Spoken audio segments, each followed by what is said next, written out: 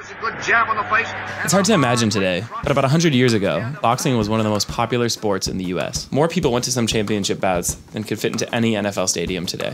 But for boxing, it was all downhill from there. There are a lot of reasons why, but one of them is that a lot of people see the sport as barbaric because it causes brain damage. After the most murderous beating a man ever took in the ring, and after years of getting hit in the head, many boxers develop dementia and depression as part of a disease called dementia pugilistica.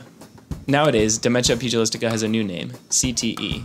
And it's not just found in boxers, but in increasing numbers of football players, even causing some people to question the future of the NFL. So people have always known that playing tackle football causes injuries. Okay, I'm gonna play football and maybe I'm gonna break my legs.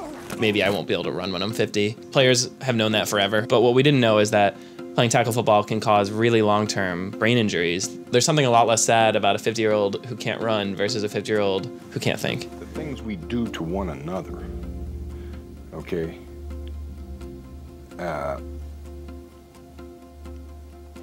Hell, I don't know what I'm saying. I'm just tired and confused right now. That's why I say I can't really, I can't say it the way I want to say it. Over the past few years, a number of former players have committed suicide after battling depression.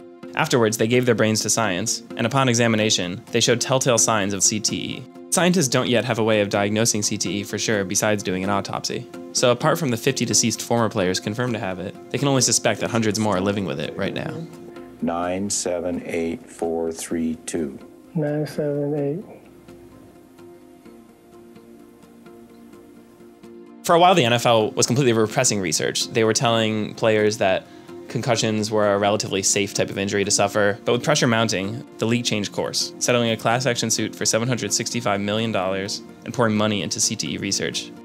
The issue hasn't gone away at all. The NFL's been trying to solve it, and it seems like they're putting genuine efforts into it, but it just might not be possible. In theory, concussed players are no longer allowed to enter games. They've moved the kickoff 5 yards down the field, so a lot more kickoffs become touchbacks, so you don't have the high-speed impacts happen when the kicking team is trying to cover the kick and tackle the player.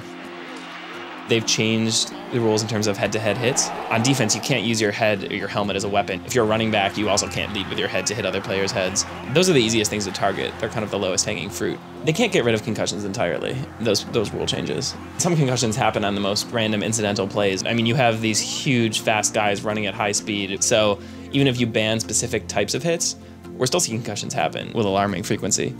There's another problem. Even if they got rid of concussions completely, some of the scientists think that subconcussive hits, so even milder type of hits that we might not even notice watching on TV, also lead to CTE over time. They're still trying to figure that out, but if that were true, that would basically mean that the game of football as we know it is fundamentally unsafe.